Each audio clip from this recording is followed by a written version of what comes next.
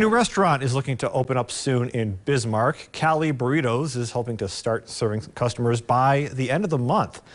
The restaurant will feature a variety of authentic Mexican foods such as street tacos, burritos, and tortas.